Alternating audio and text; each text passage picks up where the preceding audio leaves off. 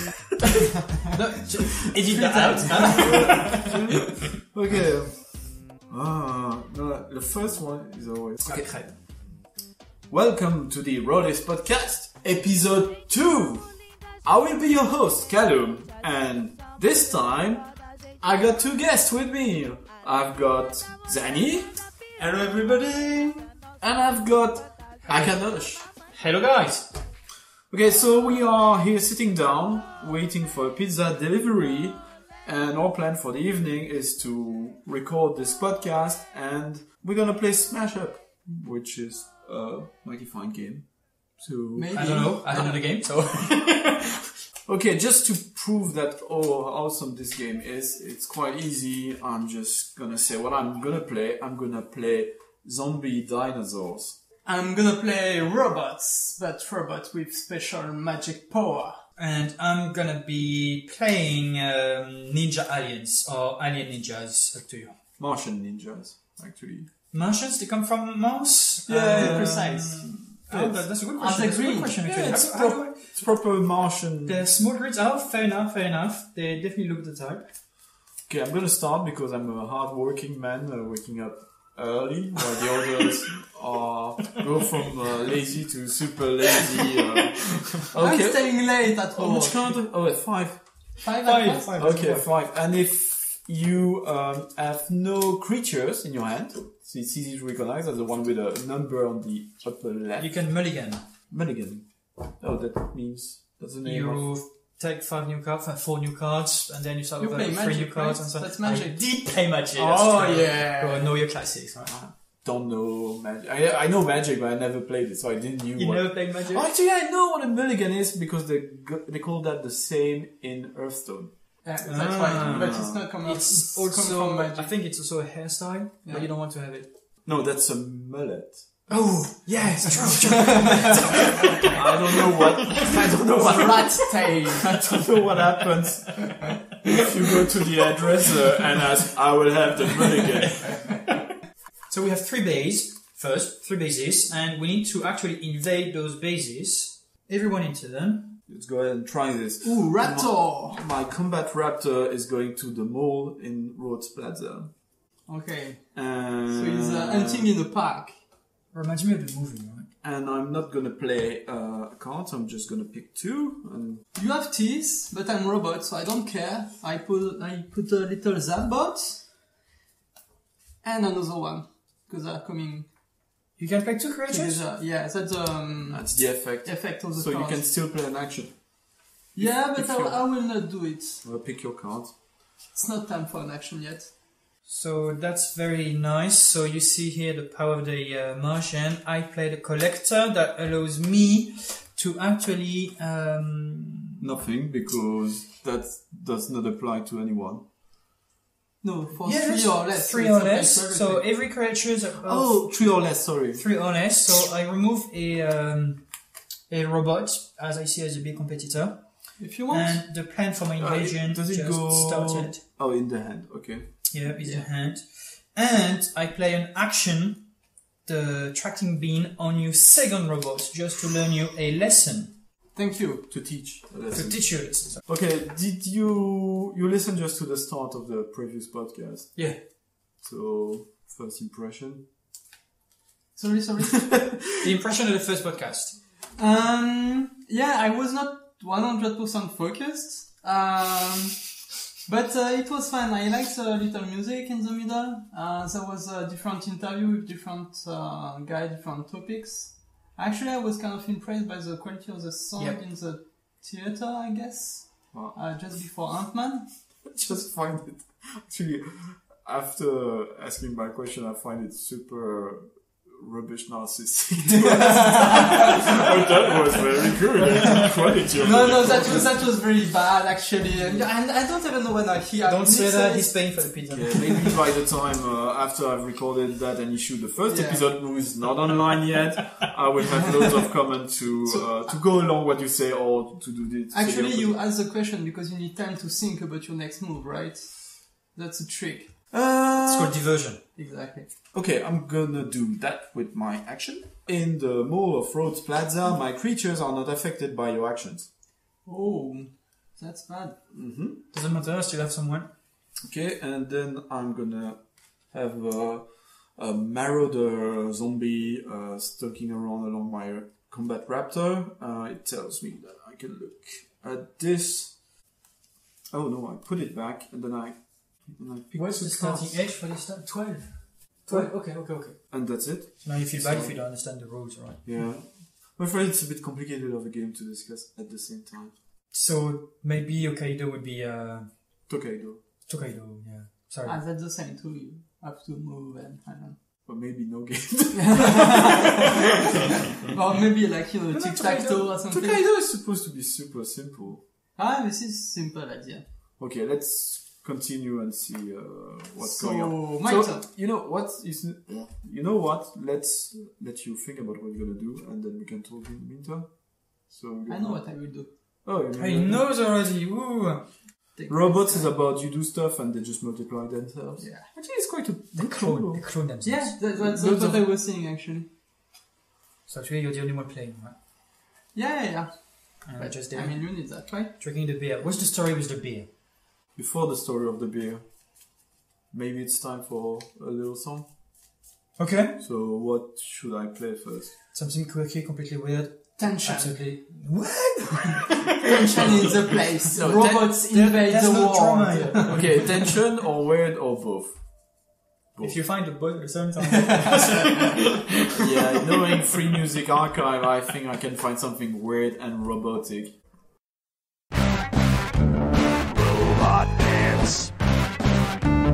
Robot pants. Boot 'em up, strap 'em on. Robot pants. Stomp around like a mastodon. Robot pants. Feel the beat, move my seat. Robot pants. My robot pants ain't discreet. Robot pants. I'm a cyborg Baryshnikov. Robot pants. With a built-in Kalashnikov. Robot pants. Robot pants. I can't dance without my robot pants. Robot pants. Robot pants. I can't dance without my robot pants. I'm a cyborg Baryshnikov. Robot pants. With a built-in Kalashnikov. Robot pants. Dance floor is a battleground. Robot pants. I got my pants on now. Robot pants. Robot pants. I can't dance without my robot pants. Robot pants. Robot pants. I can't dance without my robot pants.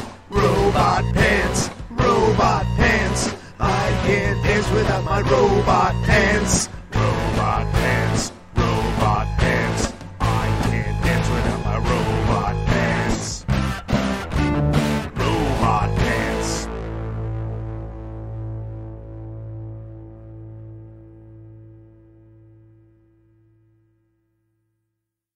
Yeah, I guess there I put. Should I play now or do you tell a story about the beer? Well, you can play any. I mean, Okay. there is no story with the beer. There's no story. Why do I drink this beer then? I know, it's some friends that give it to me, but I'm thinking that they just bought it in London and just like this. Because it's in English beer, right? So local. I don't know, you didn't even tell us That's the thing. name of the beer. There's no name. It has a label on it. Oh, Santa Ana Alex Brewery. The thing is, Xany just pulled out the beer bottle from the sink and it's just got like a big X on it. It's very... So it's just Alex from Santana Brewery. Okay, well. Blonde ale, 4.6%. Okay, well, I guess I will find their Twitter account. I don't know who they are, I don't know who they live, but I will find their Twitter account and I will tweet them this podcast. Can you do some advertisement like this? Well, I already have a German brunch place which invited me to go there, so. Nice. I am calling my Supreme Commander to actually back up my collector. Is actually the strongest one in the lot. And then again, your enchantress go back to your hand. You know that you can take this in order to play it again and play the thing again. But you can. I can play 2 characters. No, but I mean, this kind of thing to put the creature back in your hand sometimes can be used for your own creature. You know that you're playing against him and telling him how to do that. And that's it for me. Okay, my turn. Don't. We trust you. Yeah. So, we just need to have less than 10 cards, right? Yeah. Okay. So me, right?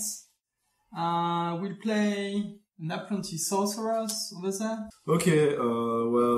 Haqadosch, that's your turn. Haqadosch, by the way, is a dreadful pseudonym. Why? It's a pseudonym should be easier to pronounce Yeah. than your real Is name. that- Except if your name is Joe. It's the name. It's actually the full name is Haqadosch Beraka, which is the god to the world to come in the role-playing game. So the world ends. This one. It would be the god for this one. But hack if you want. That could make sense.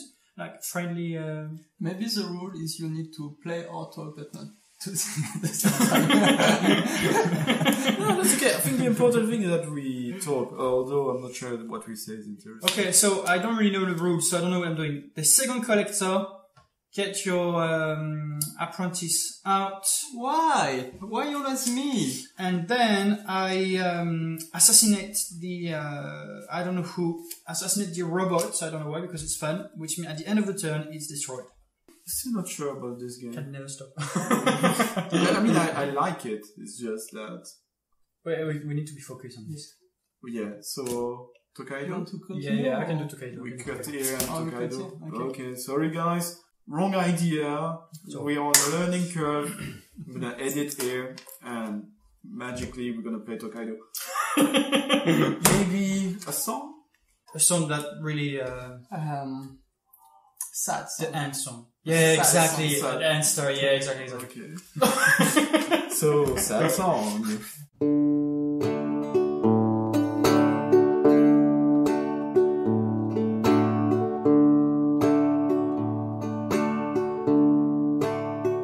I was studying the sky, letting the rain fall in my eyes, and I was thinking about nothing at all. Then I heard you call. I was lying in the weeds under the weeping willow tree, and I was wishing I was a mole in the ground. Then you came around. Well, I'm not saying you disturbed my silence. Your presence is still sugary sweet. Well, I'd still be doing all this lamenting if we've never in this wicked world did meet.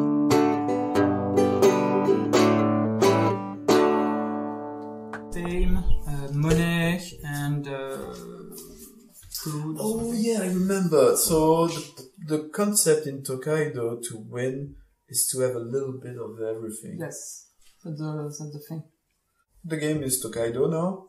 Hopefully that will be quite and more appropriate to the deep conversations that the listeners of the Rolist Podcast can expect. You need a jingle. You should have a ding. Yeah. We said the title. Like a ring or something. Ding, ding, ding. Each time I say what? the Rolistes Podcast. Stop! We said no banging the table. That's gross, by the way. That's not what I meant. So, picking up our characters. So Zenemon! I will be the honorable and very wise and old hero Tada. Nice guy. Shubei.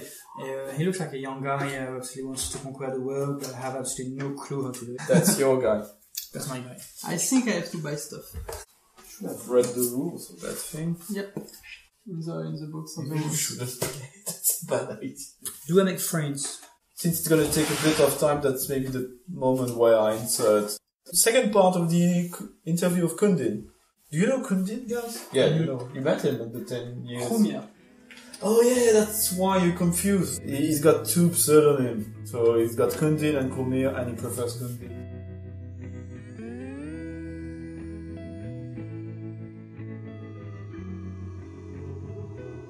What's quite funny when you run into role players and when role players run into each other is that they start telling those stories of what happened to quotation marks them, which means their character. So what's your best memory of an event or a feat accomplished by one of your characters as a gamer? Was it Kundin? What was your favorite character? Well, my favorite character was probably Kundin.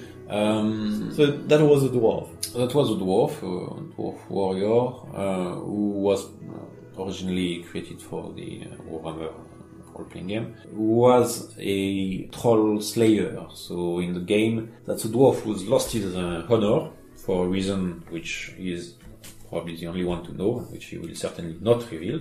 And is seeking redemption through fights and glorious death. So did he find death? No, he is still alive, unfortunately. So still no redemption. Otherwise, I remember that other character called, what was it? Raoul Delco was my first character at Call of Cthulhu, which is probably the first proper, this time, role-playing game I ever played. Call of Cthulhu is based on the numerous stories and works of H.P. Lovecraft and other writers who developed on his universe. And so, sorry, this character... that character met his glorious death. Unfortunately, he wasn't seeking it. He was an American writer, so to give you an example of the wide range of characters you can play in role-playing games. So an American writer in the beginning of the 20th century, 1925 I think, who got caught in very unpleasant stories, was living in the real world, so planet Earth, in the 1920s, and suddenly started hearing very strange stories. Something happened to an old friend of his, it was called À la lisière de l'obscurité, so... At the edge of darkness. Something like this, yeah. I can't remember the English. I thought we were talking about the Mask of Nyarlathotep, where it starts with you got a friend who's a reporter, and you're supposed to meet him, and he dies. I guess it's a very, very classic, usually, standard start for very standard. You often have an old uncle dying in a very mysterious property or a distant relative. So did he die? Because it's also very standard just to die in this game. It's a game which has a reputation of being very deadly for characters. Usually before he dies, he turns crazy along the years. But yeah. Well, my poor Raoul got into a couple of investigations. The first one did up quite well. Second one didn't end up that well. I remember deciding with my group that it was an excellent idea to go in a graveyard in the middle of the night. And we ended up surrounded by ghouls and being all devoured. So that's how my poor Raoul ended up as meat for ghouls, unfortunately. Do you like it better to be the narrator, the game master, than the player? I prefer being game master, always preferred it. Not that I dislike being a player, obviously. It's simply a different experience. If I had to explain it, I would say it probably appeals more to my creative side. Always like writing short stories, short novels, sort of things. When you're a game master, obviously, like you said, you can create your own campaign. But even if you use the campaigns which are available online or in official publications, you often end up giving them your own twist and tweaking them in a way to make them more personal, keep some bits, you just discard others. So yeah, there's this whole creative aspect, which is not something which takes place around the table. It's some kind of work that you do prior to the whole game, basically. So what is this work and how much time does it take? What do you actually do? It depends how slacky you are, really, or how dedicated you are. It depends on the game master. I'm someone who doesn't prepare the game too seriously, I would say, but still, I like knowing where I'm going, and I like knowing where my players are going. I don't like surprises, usually. Probably not very good at improvisation. But, yeah, it can take, if you want to do things seriously, sometimes, of course, you don't have the time to do so, but if you want to prepare a campaign seriously, you probably have to spend several hours, several evenings preparing the game. Obviously, reading the core textbook if you bought a book, or writing your own campaign, which is even longer, obviously. You're going to think about things like what is this non-playing character like, what are his motivations, which accent can I take if I want to play him, if I want to convey some kind of emotion or some kind of feeling that my players are going to feel when they're meeting him for the first time. Well, I actually have a very good memory of a game you mastered, and I was a player. That was a Cthulhu game. Yeah.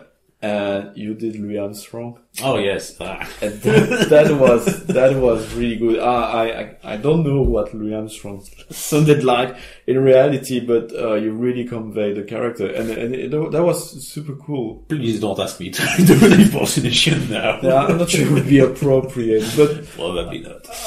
But yeah, thank you. Yeah, it's something. Yeah, it's one of the pleasures of RPGs, really, being able to play your character. That's what it is, really. If you could play this game just very casually, like you would play any board game, and you could even play it in a way that many players do when they start playing, which is just describing your character sections.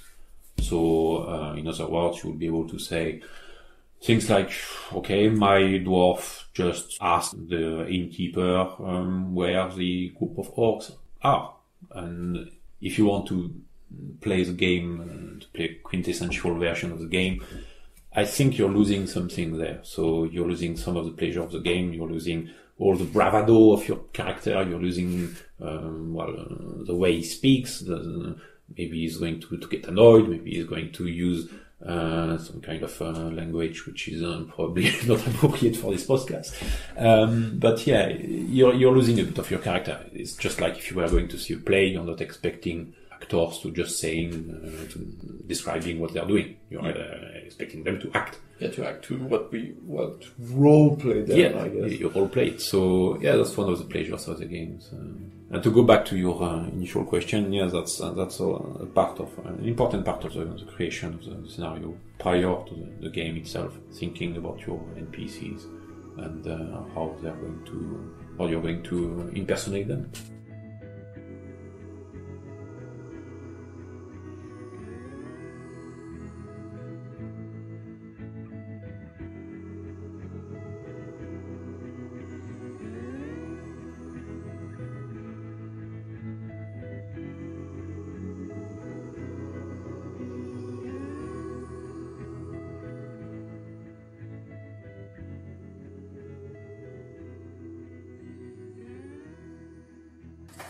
We are doing perspective taking and we're crazy. We're changing the way to play Tokaido. Oops. Okay. C'est très zen comme début, non? It's my fault. Yeah, but we should throw dice. there's no dice. Like 20 faces dice or 101. Oh, you mean to say who starts? Yeah. You know, I started the previous one, so let's say that the one who starts is the one who say a number which is the closest to mine. I'm thinking about a number. 9. I don't understand the joke. No, it's not a joke. Number between what and what? Science, this thing. 42! Okay, you won. I was thinking about 3,000.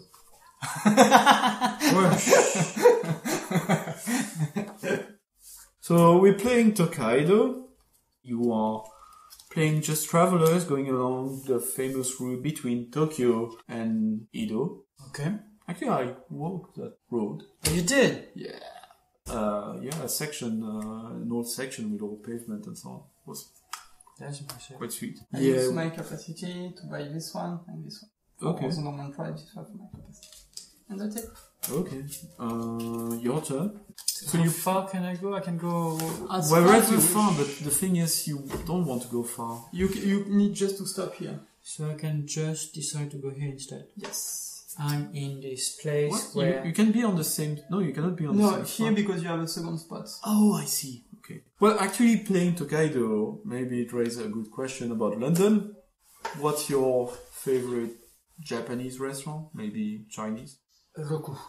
Roku. Roku is by far the best one I've ever tried. They have the best food, the best cook, and the best sake. Okay, let me do my... I've been to Japan, guy. The thing is, with Japanese restaurant, well, in Japan, you have different sorts of restaurant and you eat different things depending on the restaurant you go to. So, what sort of restaurant is this place? Is it noodles? Is it sushi? Or is it Pizza! pizza? The question doesn't matter anymore.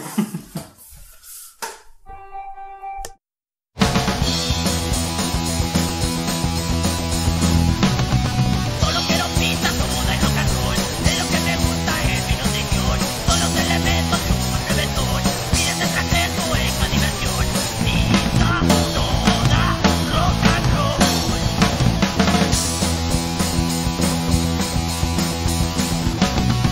Solo quiero pizza como de rock and roll. Y me he enamorado de esta tradición. Si fuera un cardíaco me moriré yo. Electrocutado por el dios del rock.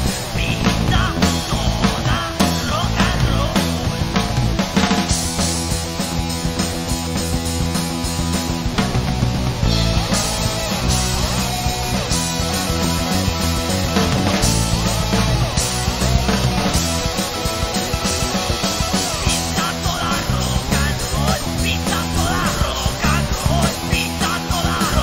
and roll. Pizza toda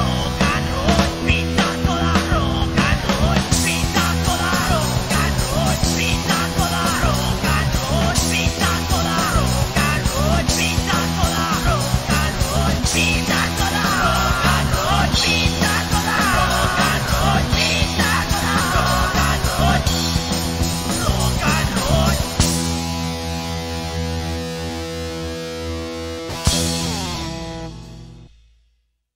Pizza arrived. We're eating the pizza, which actually is much more convenient than play a game while talking for a podcast, because that was a terrible idea on my part, and we will never do it again, ever. But actually, eating a pizza is good for you, Xany, to tell us about what I asked you about. What is going on between the Arrow and Stardust, a Stardust. catcher, Wrestler. wrestler. So Stardust. I have no idea about wrestling stuff. Explain to me like I'm 12 and I don't Okay. know what it's all about. Okay, I have so no it's idea. a professional wrestling, so you can say it's WWE, so it's a family kind of wrestling. So the goal is you have to tell stories, basically. You just don't have two people fighting each other. And actually it's the same thing than roleplay game. Each wrestler has what we call the gimmick, and it's basically a role that he has to play. Do you have classes then? Is it like A bit, exactly. We have classes in terms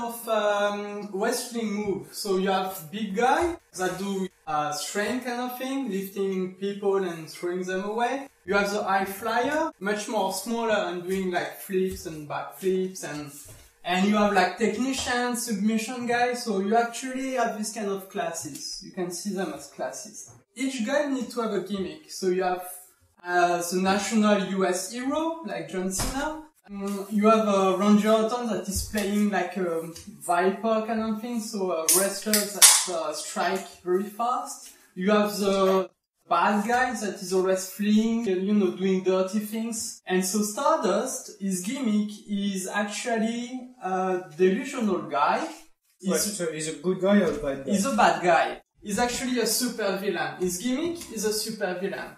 So his real name is Cody Rhodes, and he was known before as Cody Rhodes. But his character evolved in order to be delusional. So he lived in another world where actually Stardust, the guy that he's acting on, is his real identity.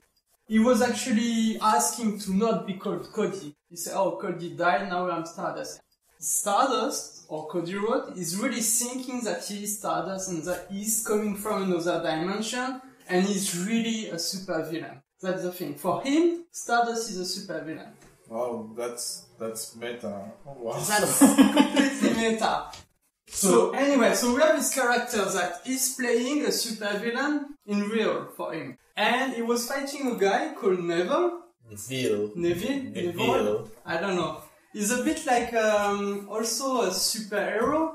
So his gimmick is a high flyer guy. So he's always doing crazy things, jumping around and stuff. So his gimmick is a man that gravity forgot. Because he can fly. Wow. And actually his interest also is based on DC Comics. So you have these two guys that was fighting in a super villain versus superhero kind of way. But Stardust actually beat Neville. So he basically said, oh, I'm a super villain, but in order to be a super villain, you need a superhero to fight with. So he wanted another hero. That's what the feud is when he said, oh, I need another hero, and he's doing the arrow thing. And that's why he keeps saying, be my hero. Exactly. Because the arrow did rematch all of that and never followed wrestling at all. You told me about it, so Yes. I was ready to step in. Yeah. Several months ago. It started in May, actually. I mean, it started a bit in March with this super villain kind of thing, completely assumed. But it started in May when actually the actor playing Arrow, so Amel. So we are in August 2015, and in May 2015, Stephen Amell, who's the actor playing Arrow on the CW TV show, DC Comics, based on Green Arrow, started posting stuff about that on his Facebook page, telling that he entered some kind of argument with a wrestler and posted video, and there was this all painted over guy. Oh yeah, completely over the top. It was like a full-size latex combination, I don't know what. The face painted in silver, the blue stars over the face. He has black gloves. That makes a star when you put them together. That kind of absolutely over the top kind of costume. Must be sweating like crazy inside. So you were saying Stephen Amell, actor of Arrow, was in ringside, like directly in front of the wrestler. In May, he was there, and actually Stardust beginning to taunt him a bit. Nothing physical, but he came in front of the guy and like do some, you know. kept super close, like 6 centimeters from his face. So that was the start, and after it has been followed with this Twitter and Facebook kind of thing. So they will keep fighting on the internet. Yes, they were always taunting each other. So Stardust, each win, he was saying that, oh, like, you know, Arrow is I can beat him and everything. And so they were fighting these things through Twitter. You even have fan art. Yeah, People exactly. making drawings of that. That's the But thing. there is no hero character in the WWF stuff. No, but that's the thing for Stardust. And you have actually what we call the gimmick interview. So the Cody Rhodes was playing Stardust, and he was, as you do in role-playing game, you completely play. People, journalists were asking, oh, but you're trying to fight Amel, it's an actor. And the guy would say, I don't know this guy. I don't know him. Who is he? I know Arrow. This is Arrow. This is, so he was using, I don't remember the name of Arrow, but he was using this. Oliver Queen. Oliver Queen, that's it. It says, it's Oliver Queen, but like he's a hero and stuff. It's Arrow. It's not an actor guy. So they fight like this. Of course, behind the scene, you need to have like this contract. You need to be sure that this guy can be involved in this kind of competition. Actually, those Amel also is a fan of wrestling, so that's why this angle has been made. And so lately, 1 week ago, Yes. 1 week ago it was a trigger, because Amel was in ringside and he intervened physically into a match between actually Neville and Barrett. So Neville is a good guy, Barrett is a bad guy. Another bad guy. Both of them are fighting, and Neville win. So Stardust came in to beat Neville, and Amel intervened to beat Stardust. So at the end, what do we have? We have a 2 versus 2, so a tag team match, Wow. which is Neville with arrow. So you have Neville with the finisher red arrow and the green arrow versus That's his move. You explained exactly that to the me earlier. finisher. So Yeah. Neville's finish move is throwing himself in the air doing a crazy thing, which, to be honest, it's really It's impressive. a corkscrew starring press. A corkscrew. Shooting star press. Wow. Okay. That means you're in turnbuckle, you have to flip, because it's a corkscrew, you have to flip in a diagonal manner, Spin. and you hit with your belly, basically. Okay, basically it looks like a very muscular Cirque du Soleil employee was jumping at you like an insane guy. He does it, it's very impressive. And so he's got his move are the red arrow, green arrow, Exactly. and then you got Oliver Queen, As the arrow, exactly. the arrow. And so versus Stardust, so the gimmick guy, the super villain, and Wade Barrett. That isn't just a typical British wrestler. You said British. Yes, he's British. Yeah, we're singing the song Wade Barrett. of the And- podcast, London, tabletop RPG, crazy thing role playing, London, Barrett, English. Neville is from English too, actually. Yeah, because it's got the He's an English guy. crown. So yes, that's because he won a tournament, the King of the Ring tournament. So now he can be called the King for 1 year. So he's not the king of England. No, it's way better than that. He's the king of wrestling. So he's the king of the WWE universe, which Wow. is bigger than England, obviously.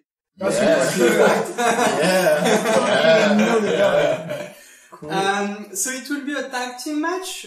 So a tag team match is a 2 versus 2, but you just have one guy per team in the ring. So that's the write it. Exactly. unfaced stuff and Exactly. you So get you it. have to touch your partner, and the partner can take your place. So in that case, you can have actually maybe a good match because I mean the guy is an actor, so he doesn't know wrestling, so he can't.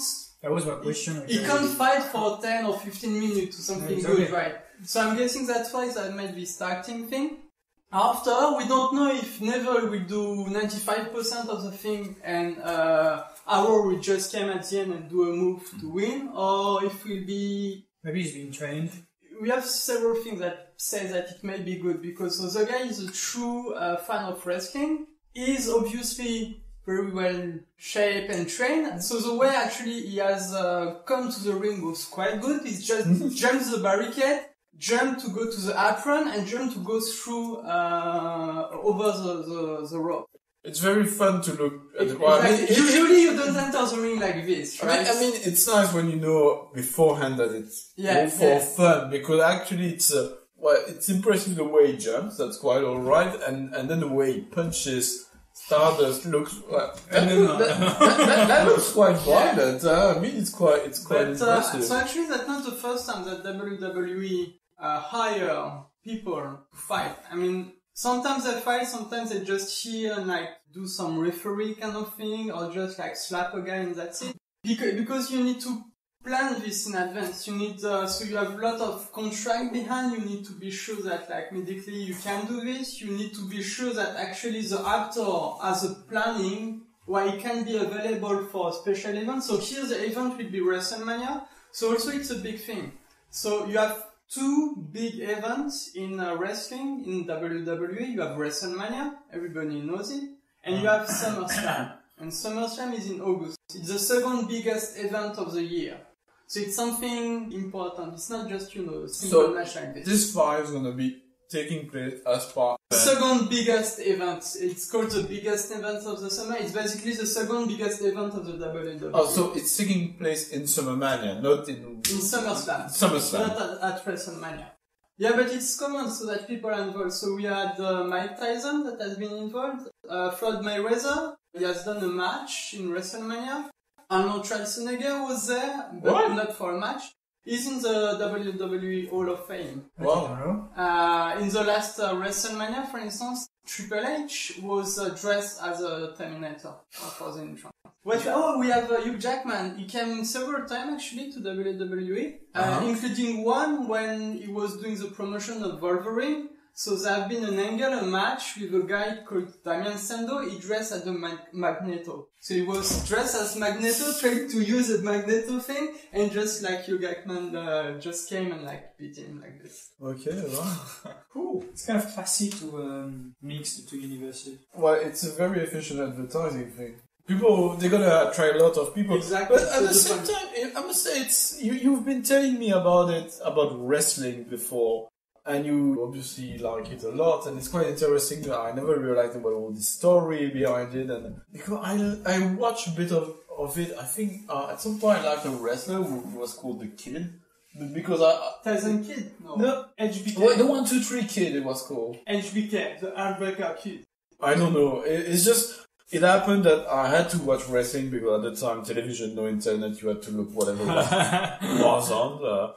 That's a time you cannot remember if you're less than 20. But I just saw this guy winning a game in very odd circumstances. So I saw the beginning of his identity, and I kind of caught up the story. But it's very Because interesting. that's the thing, that's really a story. I mean, you can take a match, a wrestling match and like sing it, but the match can be good, okay, that's fine. But most of the time you want a story, you want something that tell you why these guys are fighting, why this guy is fighting like this and not like this. So it's a little bit like if you look at some, I don't know, just some action movie, but it's just something, it's an action movie that is a little bit less or more realistic depending on which point of view you take, and that's continue forever. I was a big fan of The Undertaker when I was a kid. So actually, the biggest match in SummerSlam will be Undertaker versus Brock Lesnar.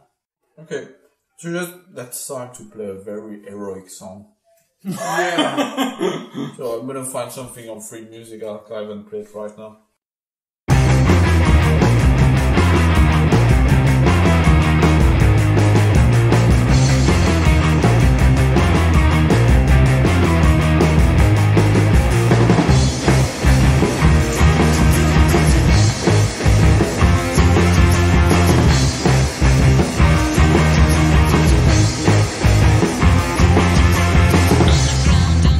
Sleeping all like a lot, teenage like a running free, leaving on a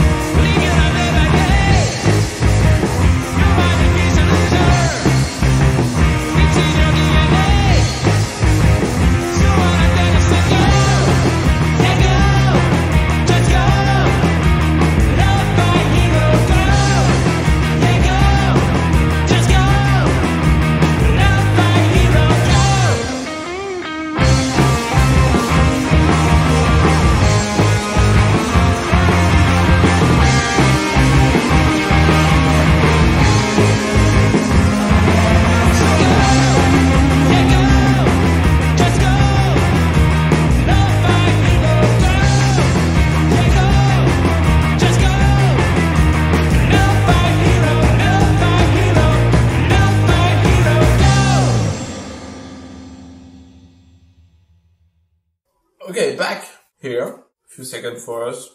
Maybe 2 minutes for you with the song. Continuing on the theme of wrestling, which reminds me, actually, we entirely dropped the subject of Japanese wrestler in London, but we'll keep that for later. But staying with wrestling and going back to role-playing games, you have the project for a table, which is a wrestling-based role-playing game. Yes, but actually it's a sad story. The book was in my baggage that has been lost during a trip. No. And the book is not edited anymore. What? So I have called a friend of mine that owns a library for fantasy. So Trolling in Lyon.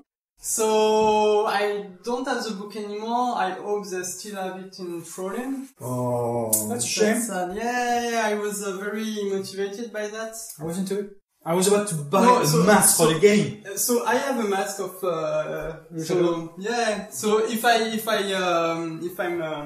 can pull the table, I will wear the mask during the game. Oh, that would be that's gonna be so cool. Well, we usually play at the Royal Festival. So I recommend you visit the Royal Festival, and if you see a weirdo with a wrestling mask, maybe two of them that around will him. mimic moves and. Can you tell us anything about this game? Did you have time to read it? So the game, so basically, you are in a country that is a tropical island in the middle of the Bermuda Triangle. Oh. Very good place, and it's during the 60s, basically. Oh. So the story is actually in the center of the Bermuda Triangle. Spoiler! You have a very big hole in the sea that just swallows stuff. Okay, so you have this thing, that's why you have like people crashing and because it's messing with all the electronics. This thing is basically a door to hell or to whatever. That's more like a wormhole, or maybe A gate. Yeah, a gate like in Siphon gate. like That will be discovered into the game. So that Like- just basically something bad that swallows stuff, so that kill people, and sometimes stuff are coming out. But bad stuff. wow, I That feel reminds me of a movie. Okay. So, yeah. And you could end like this, but mixed with wrestling, giant robot Mexican wrestler. Yeah. and so basically the Luchadores are wrestlers with mystical power. So when they have their mask, they become superheroes. And they use that because they are the only ones that can fight the creatures that are coming out of this siphon. So these creatures are more or less like amphibious, lizard kind of thing. And they are resistant to every weapon, so you just have the wrestler take care of them. This siphon is also messing with all the mind of all the people, so they tend to go to the dark side. So you have like scientists that come crazy and create robots to destroy people. You have all the typical animals or beasts that, just go crazy and go berserk. Well, you also have this magical voodoo. So it Exactly. works like the WWE. Every guy has a gimmick of his own. So you create your wrestler according to different characteristics. So you can be strong, you can be very agile, you can be resistant. What's the game system like? Do you like it? Is it something? Yeah, so the base system is actually, you have two things. You have the combat and you have the social thing. So the social thing is quite simple. Combat are a little bit difficult because you want actually to create offense. So you have lots of different sub-offense, like carry stuff. Okay. So you basically divide each thing that you can do in a fight in some small units. So carrying, running, yelling, punching, throwing. And after, you combine them, and that's your offense. So it's not just like, oh, I hit this guy. You have to say, I'm taunting him, I'm insulting him, then I run to him, then I punch him, I lift it, and I throw it on something. So the game system is a bit complex, but it's in because tune. of the wrestling kind of thing. So if you know the wrestling, you can say, oh, I'm doing this offense, and you already know how to divide it. Or you can just explain what you want to do. And of course, you can have special combination that have special effect. That will be what we call the trademark or finisher. So a trademark, something that you always do in a fight, that's your thing. And the finisher is the move that you use to end a fight. Okay, cool. That sounds like fun. I'm really missing it. It's a universe that is completely crazy, so you can fight zombie, you can fight robot killer, you can fight Cthulhu kind of... It's completely over the top, but... That's how it works. And actually, when you read the book, it's kind of well described. Like, you still have a lot of things about, like, the islands that you're in, histories. You have a little bit of a campaign kind of plot inside that is kind of well described. A bit deep, actually. That's very good. It's Luchadores. Who's the publisher, or who was the publisher? I don't remember. Okay. You played it before. I will. No. I just have the book from some time ago. Oh, and actually, because you're Luchadores, you also can fight in typical arena with, like, typical matches. In front of crowds, yelling Okay, at you you. do And the you two do things. both of You them. do both. Because you need to eat, right? Okay, cool. Eating. We're not gonna go back at playing Tokaido, I think. But we can go back to our discussion where the pizza delivery man directed The us. best Japanese I ever tried was Roku. I was afraid you would say a different name. Okay, Roku. Roku. First, it's fusion Japanese. Okay. So it's lots of new stuff, but it's absolutely brilliant. So if you're bored with your Japanese sushi and stuff, you have always something like fancy and new. They do good meat because I don't go there alone. They do good meat, but they have also very good vegetarian options. And the drinks is absolutely brilliant, and it's crazy expensive. So 50 per people. Okay, but so it's fusion cooking. So they don't have a Japanese specialty. No. All over a the lot place. of variation, and it's outside of what you used to do in Japanese. For more classic Japanese, I went to one this week. It's Ippudo. Ippudo, the best ramen. Ooh. Wait. Yes. Okay. Again, I have no... I've never been to Japan. Which ramen? Because you got different types of ramen. They have names with their noodle... Yeah, but I mean, all are these ramen served? It's in a broth? Yes. Yeah, okay. Is it thick or thin ramens? Thick. Thick, okay. Long, circle, or square? Square. Ippudo. And where is it? Ippudo. The one Ippudo. is not far from Tottenham, Court Road, just next to the Google office. Yeah, not far from Tottenham. Okay, Court Road. Okay, that's much more central. Okay, no, actually, I'm sort of in a quest right now because it's kind of a curse when you've been to Japan. You just the real deal. Yeah, and it's not only that, but as I said, in Japan, you pick a restaurant and it's quite precise. Well, at least the one I've been to and what I witnessed, you pick one restaurant and they got a precise set of things they do. So that you got places where they will just do fried eggs, omelets, Okay. which are special kinds of wrap omelette with rice in it. You will have places where they especially do fried stuff, especially fried pork. You got places who do sushi as well. You got yakiniku, big fan of that. Small Very barbecue yakiniku. in front of you. Lots of stuff in London? But that's the thing, I know okay. in Paris, but not in London. So I'm running around as usual. So the thing, even in ramen, you got different sort of ramen, and each ramen place do just one sort of ramen. Yeah, okay. So you got shoyu ramen, and you got different ramen. And I tasted ramens there, which I loved, and we're desperate with Pasiphilia to find something similar in London. The ramen I'm looking for are called sukemen. Please, listeners, if you know where to find good sukemen in London, please let me know. You can even go in another city in England, you crazy. Oh, I will go to other cities. Sukemen I traveled England quite a bit. I would be happy to have them in Newcastle. So that's dipping noodles. Oh, Ippudo has one when they have a one with pork and one with tofu.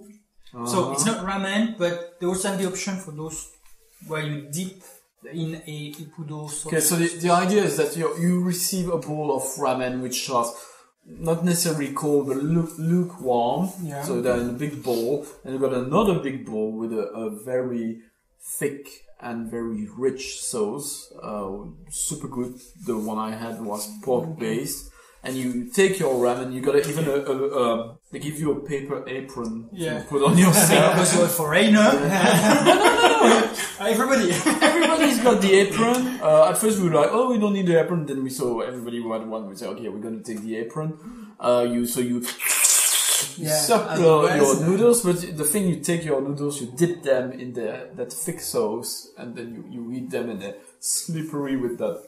Okay, so, and I went to one, it was in Kennington, I think. It's one of the Boon Daddies. So speaking about Japanese, Boon Daddies are places where they have restaurants which change, I think, every year.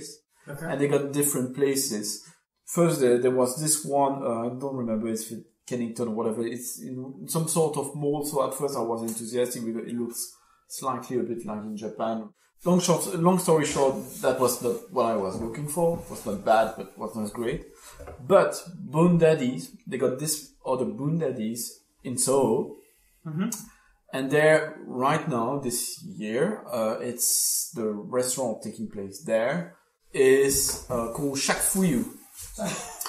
And it's, contemporary Japanese also. I don't know if you might say fusion, but it's so good. It's really, really, really, really good. Shakufuyu in Soho, so good. It's really close to the theater where they play The Commitments right now. That's the place. That's the Cambridge Circus. On the corner you have a diner. When you enter Soho, coming from this place, from this theater, there's a really sharp corner with a diner there. Outside of Chinatown, okay. So it's outside Chinatown. It's in Soho. It's between the theater where they play Miss Saigon and the theater where they play The Commitments. Okay. But Shakufuyu, look it up on the internet and you'll find it. And they got stuff to die for. I don't like to use the word tapas, but it's small dishes you share. Roku just exactly that. You've got aubergines, which were really good. There was one, not for you, Haqadosch, but they had this meat which was to die for. It's slice of meat, very rare. Beef? Beef. And it's in a thick sauce. And when you eat it, these slices, you've got the blood from the meat, which mix with the sauce, and it's an encounter made in heaven. We are not vampire. We're not vampire, but we're not. But it's super good. All their stuff are super good. There's always a little line, and when you pass the line, they put you in. They got a bar, very tiny bar downstairs, and you wait, and they hand you one of these electronic device which blips when it's your turn, and then you go to your table. But the people are super nice, and the food is super, super good, and it's not cheap, but it's not too expensive. I mean, it's not £50 for sure. It's I don't know, it's maybe between 20 and 30 depending on how enthusiastic you are about the thing. Shakufuyu in Boon Daddies. Boon Daddies? Yeah.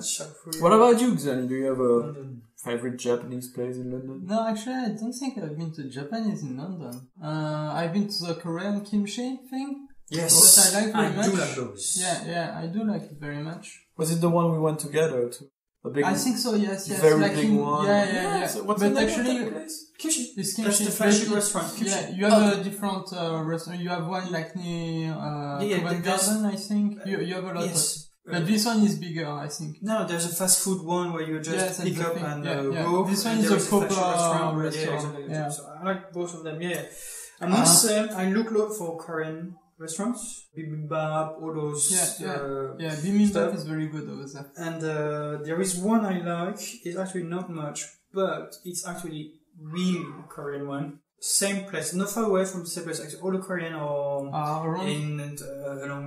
Holborn and Tottenham Court Road. You have a Korean restaurant under a Korean shop. Okay. Ooh. And it's very small. And it's K-pop music all over. Another place like that, not Japanese, not Korean, but Chinese.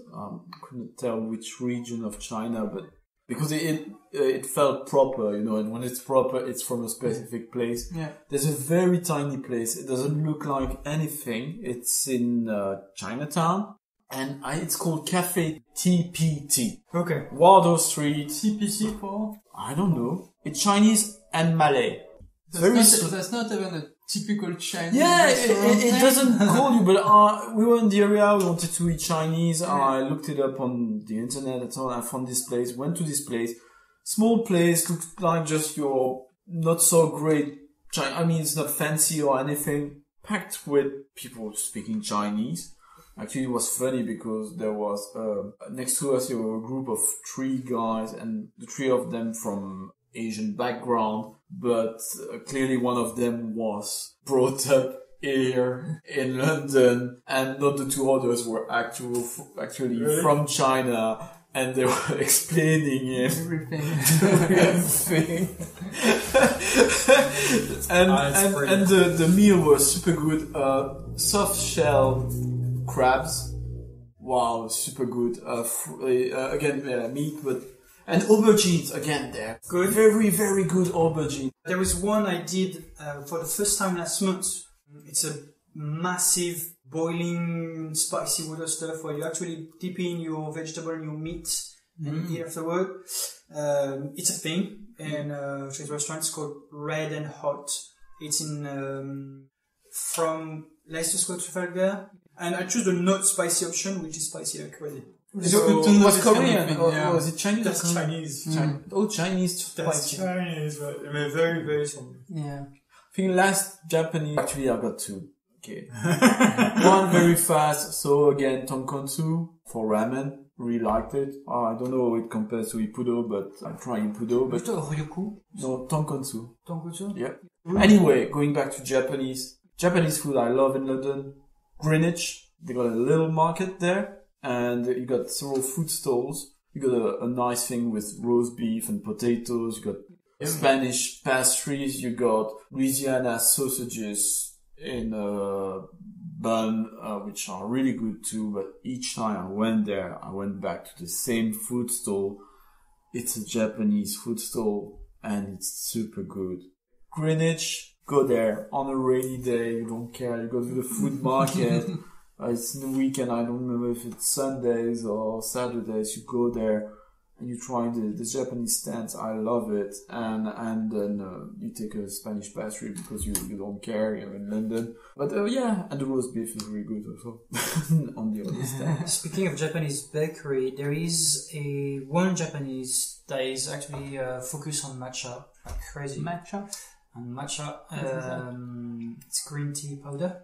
It's next to your office. So Kensington. Yes, and just behind South Kensington Station, you go to this Japanese, and they do everything with matcha. Even the coffee can be mocha and matcha. They have dessert with matcha. You can eat food with matcha or not, but and you can buy some tea as well. So what do you have in the Broadway. Japanese bakery? Matcha everywhere. Matcha is to Japanese what speculoos is to Belgian people. I don't know if you picture, but in Belgium you even have speculoos flavored chewing gum. So in Japan you've got matcha flavored Oreos, you got matcha flavored Kit Kat, you got matcha flavored ice cream, of course. It's a bit bitter. By the way, going back, Shack for You, they got only one dessert, but no choice. It's a great dessert. It's a French toast with Japanese sugar on it. What is a French toast? So a French toast. Because I'm French, but I don't know what a French toast is. Okay, a French toast, which is more commonly known in France and Belgium as pain perdu. Oh yeah. Indeed. That I know.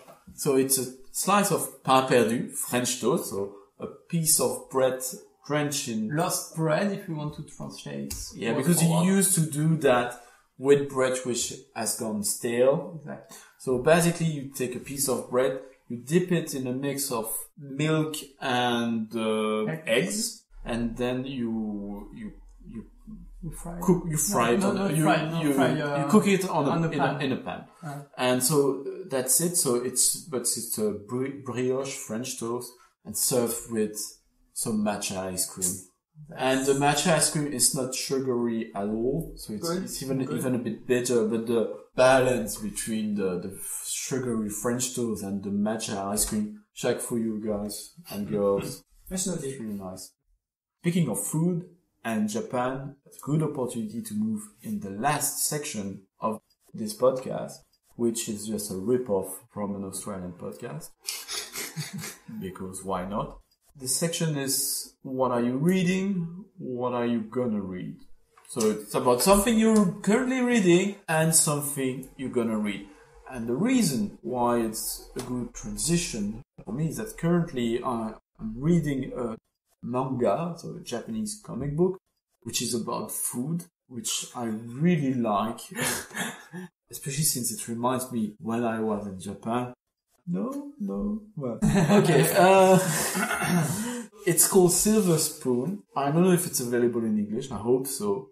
So it's the story about a kid in high school, a young man. He's been really stressed by his parents about being the first of his class. His idea is that to be the first of his class, which apparently helps you to go to select your university or whatever, he decided to go to a technical college. Technical in... Agriculture. So he decided to go there, so he's a guy from the city, no agricultural background at all, really the city guy. He goes there, he discovers everything about agriculture, about trees and... It starts, it's lost in the woods. It's about, he finds out, or you produce meat, or you grow food. It's drawn by, I believe that's the author of Full Metal Alchemist, Hiromu Arakawa. So she always draw herself as a cow. You know, the chibi character at the beginning and the end of the comic is a cow. So I don't know if it's related. So the guy, the idea is that he finds out about all these things. He realized that meat is actually animals. A big part of this story is that at some point they bring piglets. He finds one who he finds super cute and he names him Pork Chops. And all the other students who come from which their parents are already raised cattle and so on. They tell him, no, don't give it a name because you'll grow attached and then you won't be able to kill him. And you're like, kill it? and he's got to deal with the fact that he needs to kill this piglet. He finds out, food can taste great when it's super fresh. And at the same time, he finds out how hardworking it is to manage a plate, because the school itself is a gigantic farm with fields, with cows, with pigs, with chickens. It's an advertisement for Japan. But I mean, countryside. actually in a lot of manga you have this kind of topic. With the story you develop a universe and you explain how things are working. So you have the same thing for bakery, you have the same thing for the wine tasting, you have the same thing like so here for farming. So it's also a way of, I'm guessing also, maybe tell me if I'm wrong, but I'm guessing that at the end or at the beginning you have a little explanation about one precise topic in each manga part. No, but within the story you've got side notes, footnotes to explain new stuff. But I'm not sure if the footnotes are in the original manga or if these are stuff did by the French translator to explain the things which are very contextual and you don't know. But it's super fun and it's really good. It's very interesting what it says. You know, I've been thinking a lot about you, Haqadosch, when I was reading it, because there's the subject about, okay, should I stop eating meat? and it's quite interesting because it's, actually I would be quite curious for you to read it and tell me what you find about it, because the conclusion of most of the characters is that no, we keep on eating meat because we love it. But it's interesting because it's still about, okay, but what are we doing really with meat? So the difference between raising properly and what you do with food and how you treat it, and the fact that you can live and have no idea whatsoever how all these things are done. Xany, what are you reading yourself right now? So I know the book. I don't know the book actually. So I'm reading the second. I'm reading the second part of a book. I think it's from Jarowski, but I'm not sure. So I will. From who? Jaworski. It's a French author from Lyon, actually. Okay. He has made La Horde du Contrevent. So the Horde of the Counterwind. Okay. The first tome was called Même pas mort. Not even that. Not even that. Interesting thing is it's actually talking about a Celtic guy. So it's during this period of time. It's Celts. very, very important for French because that's the basics of our culture. Yeah, okay. So all of these tribes, you follow the story of these tribes that will become actually a very great warrior. Inside you have a lot of the scenes that explain just the typical day of the thing, like every little sacrifice, how to behave in society, how a warrior should behave in a host house, or this kind of thing. And you also learn a lot about the religion. So all the gods, all the tribes wars, the druids, the warrior, all the society. It's refreshing as a fantasy lecture. You just go out of all the classical things that you read. You really learn something more about this organization. Is it based on some historical research, or is it grounded, or? I'm guessing that the author has made a lot of research about it, but it's not a real story. I'm guessing because for sure you have mystical power in place. So it's fantasy. The religion, not the religion, the effect of the religion is fantasy, but the tribes, I'm guessing, are real tribes. The wars, I'm not sure. I didn't check. Yeah, you have mystical power, you have spells, you have curse, but overall it's kind of realistic. It feels realistic to me. Okay, but actual fantasy stuff happens, or it'd be just that they think something.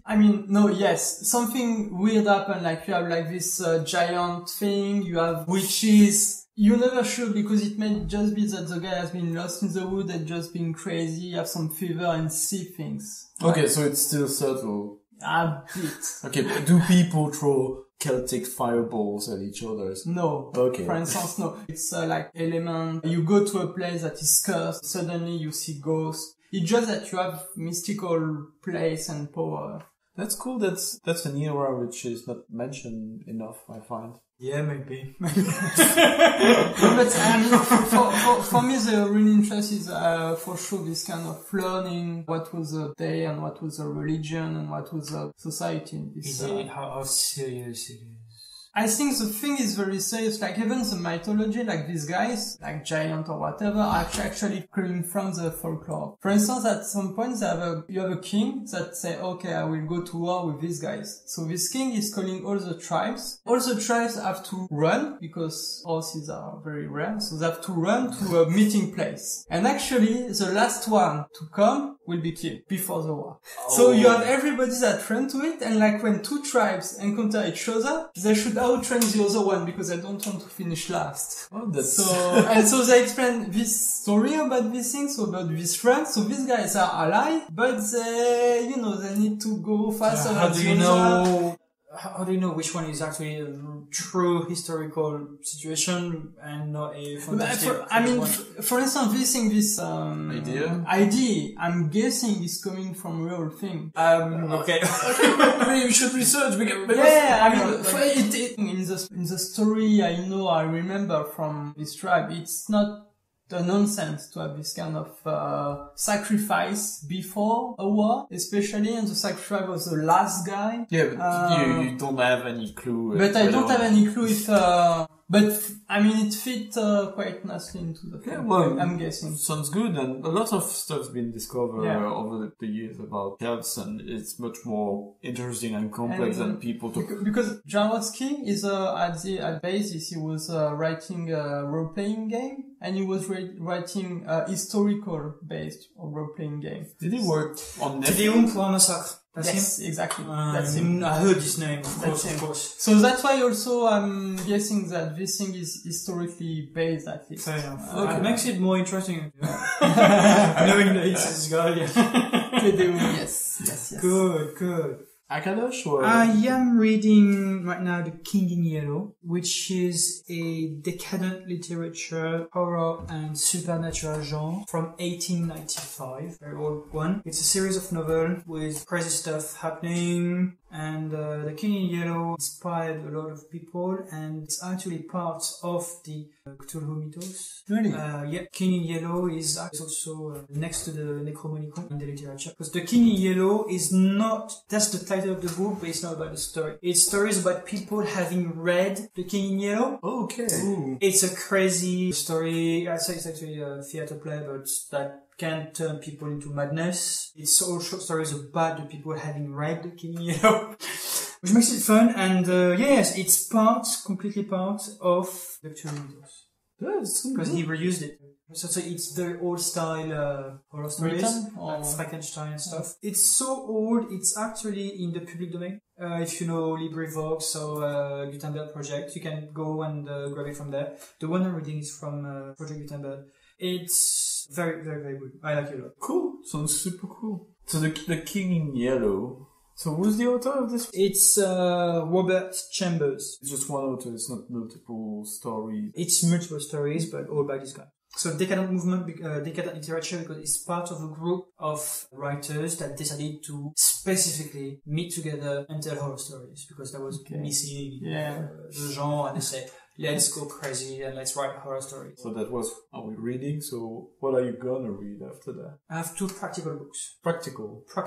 One is The Art of Reading, a book about reading books. That's So how are you supposed to read a book properly? And another one by a Japanese woman that is actually very famous in Japan, how to clean your house and get rid of extra stuff. So that's a bit of the illness of, so you have too many stuff. She said how to get to the bare essential, and how do you make sense of what matters to you, what doesn't matter, what is actually just a trend. So get rid of the stuff you don't need, keep the right one, and how do you organize your stuff? Is it the one where you put all your stuff in boxes, and if you don't open a box in a couple of months, you get rid of the box? No, it's almost philosophical stuff. Do you smile when you see object? No, throw it away. There's been a crazy article about stuff. You don't need a kitchen, you just need a stone that remember of your mother. That's only what you need. And they go at the extreme. It's absolutely brilliant. Nothing, but it's I think it's quite cool and interesting. Although I'm fine. And I also have a third one waiting for me, which is Thomas Piketty. I really want to read this book. I started the first chapter, which is the executive summary. the one which really wants. So the title is Capital in the 21st century. Capital in the. And I've read the executive summary, which is 20 pages. And it's actually very understandable. I just want to get my head free for this massive book.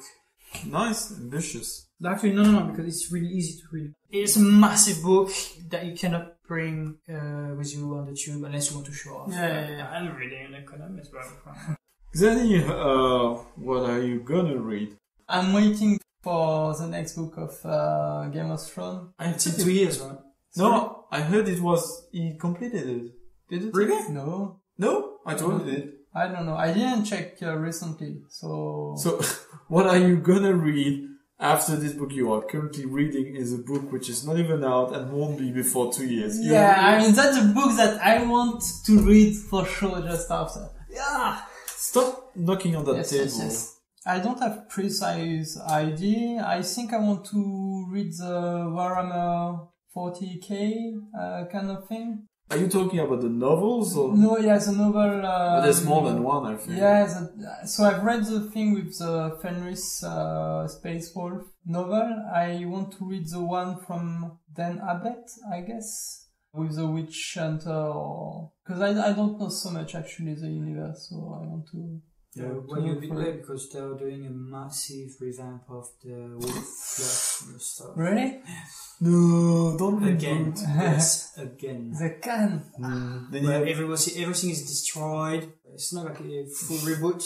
It's like a post-apocalyptic situation where everything is destroyed. If you survive, Yeah. it's getting over. And buy revive. you Okay, again. so, yeah, that's a little bit the problem with the universe, that all this kind of thing, because you need to always, read it, your figurine, so you need always to read it, the history. Yeah. You didn't say what you're about to read after that. Thank you for asking. That's what I'm planning to read is The Innocent. It's a novel I ordered as part of a role-playing game project. So the novel is set in post-war Berlin, right after the war, a sort of noir story, or detective story, but in that very special setting, which I want to have a series of game in. The book is a role-playing book, or it's novels that you... No, I've got a role-playing book which is called Cold City. The idea is that you're in post-war Berlin, before the Berlin Wall. So you got different areas of Berlin divided between the Allied forces. So the Russians got an area, the French got an area, the Americans, and so on. And the concept of the role-playing games is that, have you ever heard about Operation Paperclip? Nope. Yes, but I forgot. Okay, so Operation Paperclip was all the stuff the Americans did in post-war Germany to recover as much science and tech and even actual scientists from what the Germans has been working on during the war and bring them in the US to develop stuff. So one of the most famous guy of that is von Braun, who was a rocket engineer. He helped develop, I believe, the V1 and V2 rocket bombs, which were used against London. But this guy, afterwards, he worked for the NASA and he helped develop the Saturn rocket for the Apollo mission. So he took the Americans to the moon. So Operation Paperclip was recovering all of that from the Germans, and of course the Russian had a similar operation. No, picture that, but in a world where the Germans were actually doing the stuff you see in Indiana Jones, so playing with mystical stuff. They were doing crazy scientist thing. They were doing things that are in the style of the Cthulhu and Lovecraft stories. It's very hard to Cthulhu. Yeah, and the idea, so you got the American trying to recover the secret, the Russians are doing the same, but at the same time it's so dangerous that kind of the early UN agrees that this needs to be contained and controlled, so they create an underground organizations which is made up of people from all the allied countries, including the Russians, supposedly working together to find those things and control them. So a bit of Delta Green, X-Files sort of thing, while at the same time knowing that your teams, the concept of your team is that you got a Russian person, an American person, an English person, a French person, a German person, and so on. They're working together, but at the same time, they might have a different agenda. And what's quite nice is that the rules of Cold City really include the idea players tell the game master whether or not and to what extent they trust the others. And the more you trust someone, the more you get bonuses for different things, but the more likely it could come back in your face if the person decides to betray you. I want to do something like that. I want to have a good feel of the era, so I'm doing research about that. I want a kind of the Third Man. It's in Austria, it's not in Berlin, but it's kind of noir. Try to mention actual historical event at the same time. Do a spy story where people can betray each other. And also the idea is that we will play in English, or maybe I will record it. And I will do a thing which is called Gromlo. It's a theater thing, I don't know the English word, where basically you pretend to speak a language by saying random things which sound like a language. So I'm gonna play with the fact that the Russian might know English, but he might not know German and so on. So try to do things. So I want also a specific set of players. I want an English player. I'm trying to have a set of nationalities to mix up the table and play with that.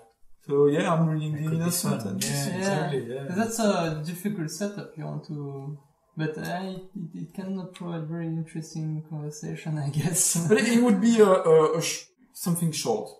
But yeah, that's it. So I'm gonna work on it. Interested? Yeah, come in. Any final word for our podcast? Thank you guys. Try the Japanese restaurants. Tell us which one you like.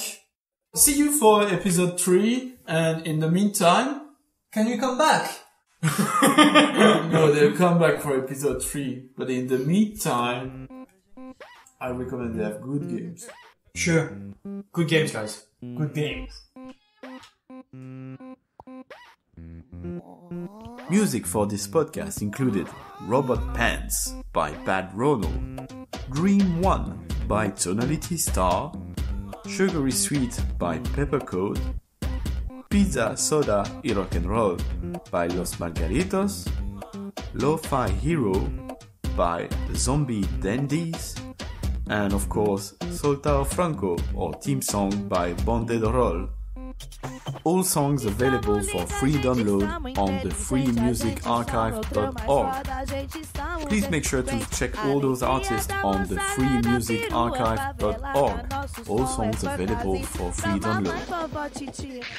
Rolê, rolê, rolê, solta o frango e vem com a gente. Rolê, rolê, rolê, solta o frango e vem com a gente. Nós é tipo bem Jesus, todo mundo a gente ama. Ainda mais se for gatinha, rola até levar pra cama. A gente topa tudo, sapatão e bigodudo. Na hora do piriri, cai em mim ou travesti. Vai, Batuque! Rolê, rolê, rolê, solta o frango e vem com a gente. rolê, Rolê, rolê, solta o frango e vem com a gente.